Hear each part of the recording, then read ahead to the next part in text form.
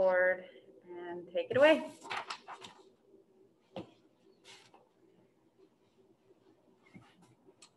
Well, I'm not sure where to begin on this one. A lot of ups and downs. Not a great start. Pretty good finish to the first quarter. Second quarter was pretty good. Beginning of the third was really difficult, obviously. We responded well, and then, they made another run, and then we hung in, and so all in all, a very important win for us. Another difficult matchup on Saturday, obviously. Davis will be one game closer to having some rhythm. KP's left ankle, he rolled it. Uncertain as to the severity. We're hoping it's not too severe. I don't think he's been ruled out for Saturday yet. But with ankles, a lot of it's about how the player's feeling the next morning. So we'll see where he is tomorrow. He was in pretty good spirits after the game, and he is walking. He's not in a boot or anything at this point, although he has it wrapped with some elastic tape. So anyhow, we had a lot of guys contribute. I thought Richardson had a very, very good game tonight. He was terrific in the first quarter, especially after Luka went out with the 2 fouls. And then, we had a lot of important contributions. And right now we're banged up with Kleber out, KP's status uncertain.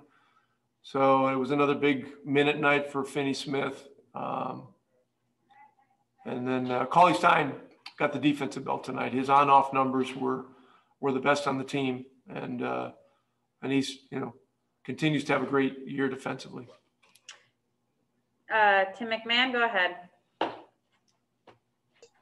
Yeah, Rick, a couple real quick. One, will Porzingis get an MRI? Is that going to be necessary to determine the severity?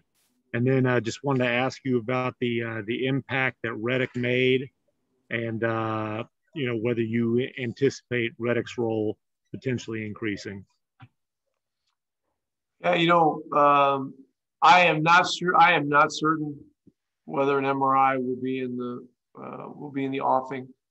And oftentimes players will get diagnostic tests, and it won't be released to the media for HIPAA reasons and, et cetera.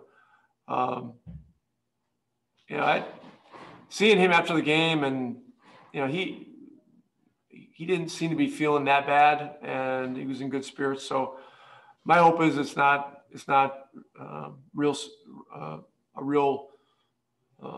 bad situation. I like what Redick's doing.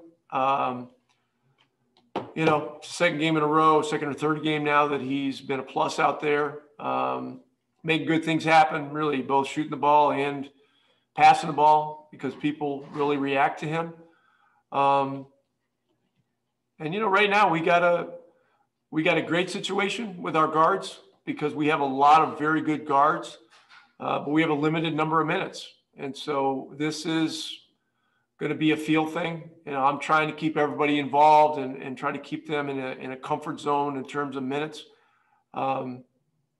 But it's going to be challenging. And right now we've just everybody's got to be professional and just, roll with it and root for one another, even though it's competitive for minutes. But everybody that played out there tonight did a good job. Brad? Rick, when one of your best players leaves the floor limping heavily late in the third quarter of a 3-point game, things can your team can respond one of a couple of ways. What did you think about the way the team, took that adversity there? Well, I liked it. I mean, look, we had some pretty significant ups and downs in this game. Some emotional things going on in NBA games to start with. I mean, that's just the nature of it. But I really am more inclined to point to the fact that you know, when things do get volatile in games, you know, we have shown resiliency and we have shown poise. And look, they went on a 11-0 run to start the third quarter, and we responded with, you know, I think a 10-0 run or something like that. And that's what you got to do. But you know, overall, we want to avoid the opponent getting on a big run too. So, hey, there's constant growth with this group. Good guys, good, you know, terrific competitors. You know, I think they all like each other and care about each other. And you know, we're in a dogfight right now. You know, with the whole thing, with everything from seedings to difficult games and you name it. Daniel?